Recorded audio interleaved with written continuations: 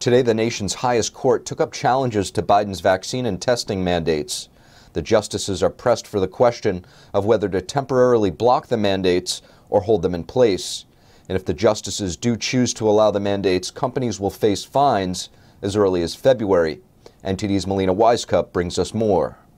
Justices heard challenges over two of Biden's vaccine and testing mandates. The first mandate applies to healthcare workers across the nation. It essentially requires healthcare providers to have their workers vaccinated or face Medicaid and Medicare funding being pulled from them. The second challenge is over Biden's vaccine or testing mandate that applies to private businesses, and this impacts over 100 million U.S. workers.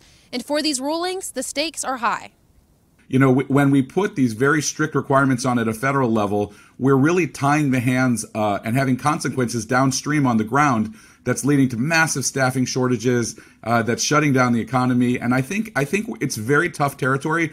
OSHA, the federal agency that would enforce the vaccine or testing mandate, argued to the justices that it's their responsibility to keep workers safe, so the mandate is needed. The secretary here cited overwhelming scientific and medical evidence that the grave danger exists based on how this virus is transmitted anywhere people gather indoors together. And that applies to a lot of workplaces, but that just turns on the nature of how this virus is communicable between people. She also notes that it's not a vaccine mandate, since companies can opt out for a regular testing option instead.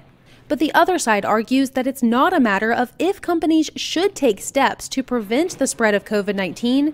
It's whether a federal agency can impose those kinds of requirements. They're trying to set a blanket-wide, economy-wide policy by an emergency rule. OSHA does not have that power. Thank you.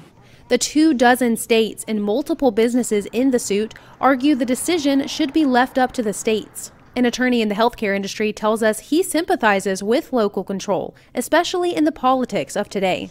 And we're, I think, in a moment of time where the country is deeply polarized, that it's not a terrible thing for there to be variation and flexibility for different states to take different approaches. I think a lot of the challenge here is that we've moved so quickly at every step, and I think the more that there's time taken to reflect and make sure that we're doing the right thing, we'll find the right balance. Some justices also pondered whether this mandate opens the door to letting OSHA impose other medical requirements on employees in the future.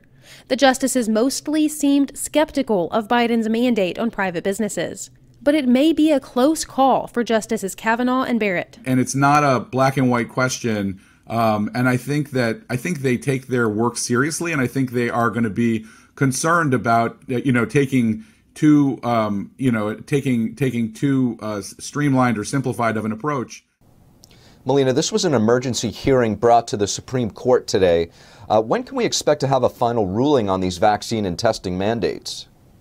Steve, the court is really under a lot of pressure to act quickly here, considering the deadline for those private businesses to implement the mandates is this coming Monday.